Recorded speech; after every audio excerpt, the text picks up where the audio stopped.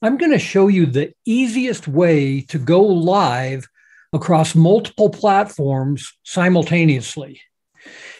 This method utilizes a free desktop app called Restream. Let me show you how it works.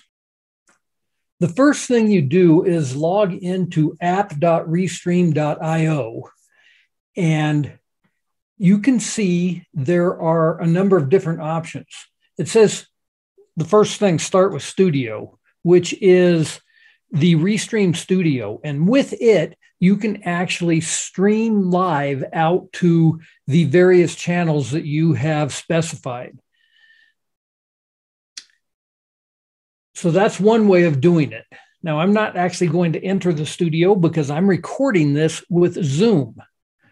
And you can see that in addition to all of the various destinations that they let you set up, you can have 4 different destinations with the free version. So I've got Facebook, LinkedIn, Twitter set up, and YouTube. So I can actually live stream to all of those channels simultaneously. And when you click on add destination, you can see that there's some other ones as well. I don't have any of these other ones. I'm not even sure what some of them are, but obviously you can go to multiple sources simultaneously. But the one that I do have is Zoom. That's what I'm using right now.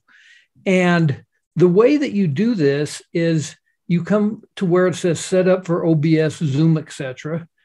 And they are going to show you your URL and your streaming key, which you can copy. And that streaming key is what you're going to need to paste into Zoom. So let's go ahead and go back, and we can see that we have an event set up. We can go to the RM or RTMP settings, and this here is where we've got our streaming key and our URL, and we are going to basically copy that into Zoom. To do this, you're going to need a paid account with Zoom. Even the cheapest paid account with Zoom will work. And you're going to go to Settings. And from the Settings tab, you are going to choose In Meeting Advanced.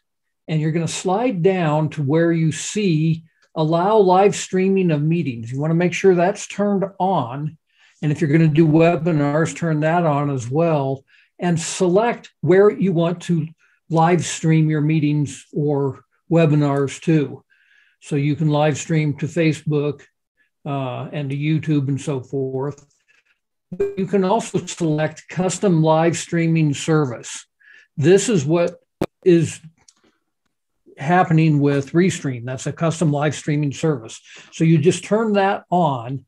And then when you are actually running your meeting, there will be 3 little dots in the lower right-hand corner of your Zoom window. Now, this way you're going to be live streaming on Zoom, and you're going to be live streaming on all of the channels that you chose on Restream. In my case, it's going to be Facebook, YouTube, Twitter, and LinkedIn. So I'm going to be live streaming to 5 sources all at one time. And it's a great way to get your content out there to a whole bunch of people all at the same time by live streaming.